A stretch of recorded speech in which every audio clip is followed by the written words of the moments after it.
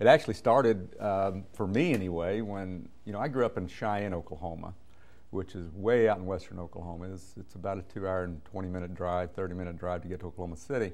So there were a lot of lonely days on the highways traveling around, the interstates, and it would have been great to have a mobile device to talk on during those long trips. And so when cellular communication became available in rural America, that's the first time I became aware of it. I made a decision right there. That's where I wanted to spend my career. Ultimately spent 19 years in that business.